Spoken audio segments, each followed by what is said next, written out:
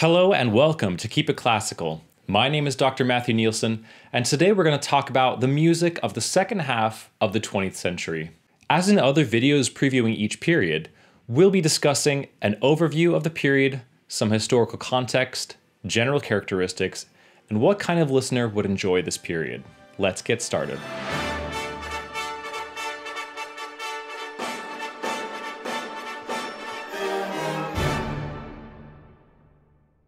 Many historians and musicologists will group all of the music of the 20th century into one giant catch-all of 20th century music. While I think this works for some of the styles that will continue through the whole 20th century, I believe that there's a significant enough shift in artistic expression and ideas after the end of World War II that I have decided to use this as my division between these two larger periods of music. For the first half of the 20th century, I've decided to call it the progressive period. And for the second half of the 20th century, I've decided to refer to this as the atomic period. Again, no one else is going to call it that, and I have no delusion that it's going to magically catch on. So why call it the atomic period? This period literally begins with the detonation of 2 atomic weapons over Hiroshima and Nagasaki, Japan. While ensuring the end of the Pacific theater fight of World War II, it was a horrific prelude to a new world overshadowed by new and terrifying weapons of catastrophic destruction, previously unknown to us. Combine that with a Cold War with the Soviet Union and a nuclear arms race. And if that wasn't enough, the Cuban Missile Crisis showed us just how close we came to mutually assured destruction. The second half of the 20th century could be described as a thin lacquer of stability over an imminent panic attack. Counterculture began as a response to the newly rigid rules and standards of behavior in the late 1940s and the 1950s. Government corruption, especially Watergate, along with the Vietnam War, an oil crisis, inflation, the AIDS epidemic, and conflict in the Middle East, led to an unprecedented dissolution of people's trust in government and institutions in general. 9/11 would forever change how we balance security, safety, and our civil liberties. Additionally, the acceleration of scientific discovery and technological advancements spurred by the Cold War led to the age of space and the space race. The end of this epoch saw the invention of the internet and the advent of instant communication leading to instant consumerism. With that context in mind, it shouldn't be any wonder why composers chose to create works that embody this anxiety. Remember, artists reflect their environments in their works. Of this, painter Jackson Pollock said, "The modern artist is working with space and time and expressing his feelings rather than illustrating."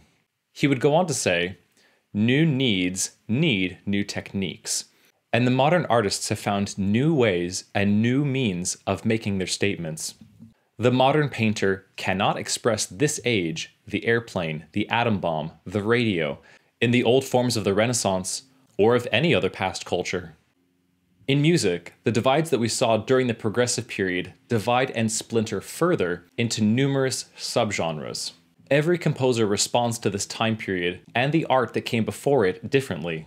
And we also see a huge amount of cross-pollination between different styles and genres. We'll see the advent of total serialism, aleatoric indeterminacy, nouveau dadaism, as well as the birth of electronic and synthesized music. One of the most memorable developments during this period is minimalism, both the American and European varieties. Speaking of, this epoch sees Europe lose its hold as the center of this art form, as more of it shifts away to other continents and countries. Many composers who had emigrated during World War II will now find new homes in new places. Many of these include composers who emigrated to the United States, including Rachmaninoff, Stravinsky, Bartók, and Schoenberg. 3 of these ended up in Los Angeles of all places. Speaking of Hollywood, during this period, cinematic music continues to strengthen its footing in the world of classical music, and in many ways becomes the largest vehicle for classical music, with moviegoers becoming its largest audience. As I stated during my video about the progressive period, I want to make one thing absolutely clear. Atonal does not mean ugly. Let me say it again. Atonal does not mean ugly. Just like the progressive period, there are many different diverging styles to discuss, but there are definitely a few overarching trends. In addition, you can find connection and overlap between some of these different styles. The atomic period had a new enthusiasm for originality, but also for experimentalism. Several composers began to experiment with music based solely on timbre instead of pitches or harmony. Composers like John Cage began experimenting with the idea of the prepared piano, or altering the playing of a piano with various objects and with non-traditional techniques.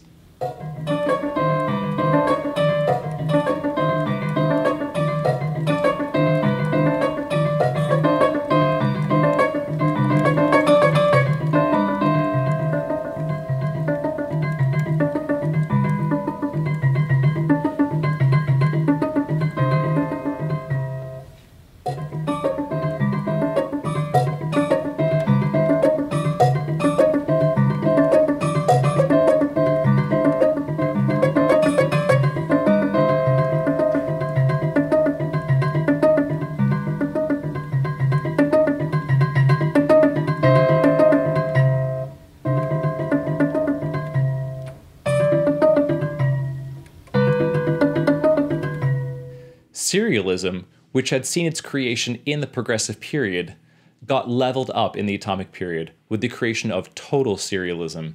This is where not just the pitches are serialized, but where the rhythms, dynamics, and sometimes timbre and tempo are also serialized.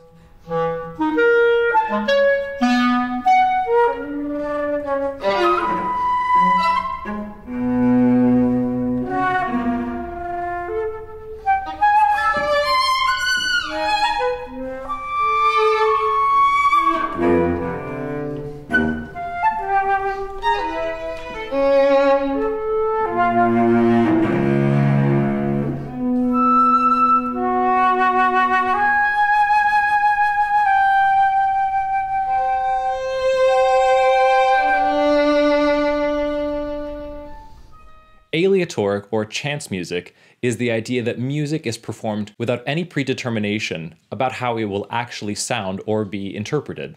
This can apply to an indeterminacy regarding a composition's pitch, rhythm, instrumentation, timbral quality, duration, or even the number of performers. Aspects of this music continue to be incorporated in the music of today.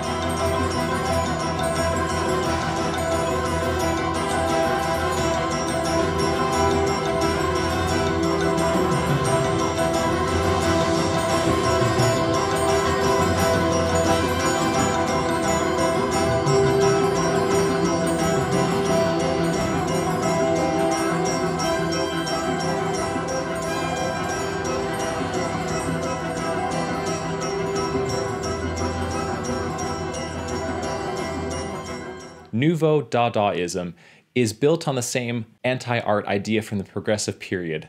The movement, which was noted as a rejection of logic and reason and the embrace of the absurd, satirical, and nonsensical, continues to be embraced and supercharged. This can be found in examples like Stockhausen's Helicopter Quartet.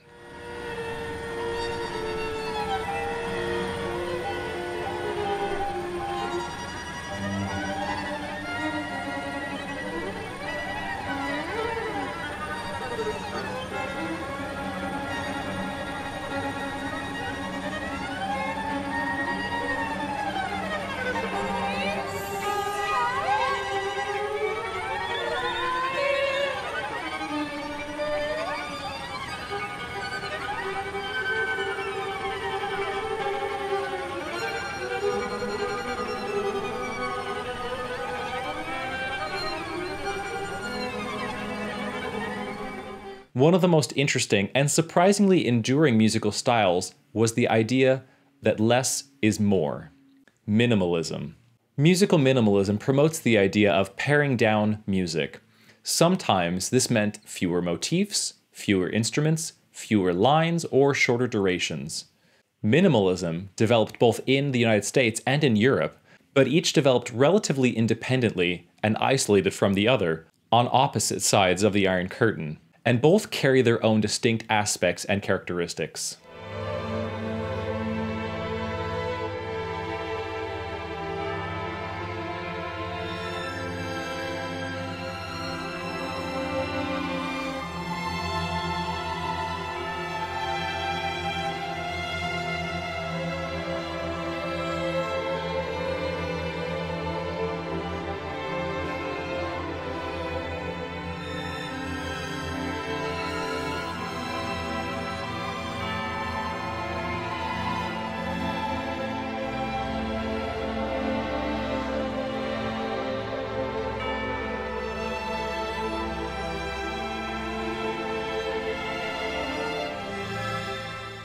A few styles, such as post-romanticism and post-impressionism, stick around in various forms. These styles always found a place in the concert hall, but these styles find a much larger venue in film music. Who would this period appeal to? The short answer is you. Now, for any of you saying, modern music is not for me, or I'm not into esoteric avant-garde music, I would ask, have you watched the belt scene from The Devil Wears Prada? This stuff? Oh, okay, I see. You think this has nothing to do with you. You go to your closet and you select, I don't know, that lumpy blue sweater, for instance, because you're trying to tell the world that you take yourself too seriously to care about what you put on your back. But what you don't know is that that sweater is not just blue, it's not turquoise, it's not lapis, it's actually cerulean. And you're also blithely unaware of the fact that in 2002, Oscar de la Renta did a collection of cerulean gowns, and then I think it was Yves Saint Laurent, wasn't it, who showed cerulean military jackets. I think we need a jacket here. And then cerulean quickly showed up in the collections of 8 different designers. And then it filtered down through the department stores and then trickled on down into some tragic casual corner where you no doubt fished it out of some clearance bin. However, that blue represents millions of dollars and countless jobs. And it's sort of comical how you think that you've made a choice that exempts you from the fashion industry when in fact you're wearing a sweater that was selected for you by the people in this room from a pile of stuff. Miranda explains to Andy that she's not immune or sheltered from the world of high fashion because the clothes that she wears have absolutely been influenced and affected by their choices. The exact same thing happens in music. You're not immune or sheltered from the world of high art music. Popular music today has absolutely been influenced by it. Tone clusters and secondal music from Penderecki can be found in modern film scores all over the place. Looping tracks and samples that became popularized in the 1980s is very closely related to the minimalism that emerged decades earlier. Aleatoric music, pioneered during this time period, appears in a reimagined version of a song by Radiohead. We instructed the players to not play at the same time. When there was a long note, the conductor would say, when the guy next to you is playing, don't play. You know, as your note dies away, just look at whoever's sitting next to you, let them swell in their note. And you get these beautiful sort of waves, and just for a moment, the individual player is heard and then sinks back into, the Which is exactly what the form. If you stare at the ocean long enough, that's exactly what it does in terms of back to the pointillism thing. It's basically, it's if you really look at it, it's triangles that come in and out, seep in and out all the time, and they don't stop. They never stop. All that is to say that you probably already listen and appreciate other music that is influenced by these styles. So before you close off your mind to this epoch of music, consider that it's already a part of what you're listening to and that you're simply learning about its origins. Yes, I know that this epoch can be extremely polarizing, and in many ways, that's the goal of some of these composers. Their goal is to challenge and stretch their audiences, sometimes to the breaking point.